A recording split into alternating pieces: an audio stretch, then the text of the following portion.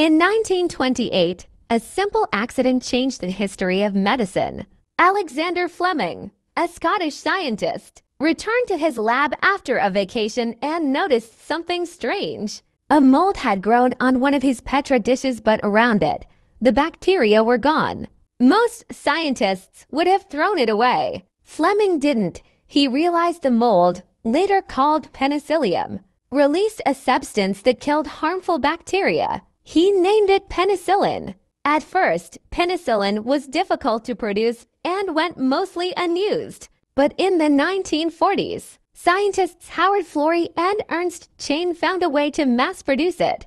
During World War II, penicillin saved countless lives by treating infected wounds and deadly diseases like pneumonia and sepsis. What began as a lucky mistake became the world's first true antibiotic, launching a medical revolution and transforming modern healthcare forever.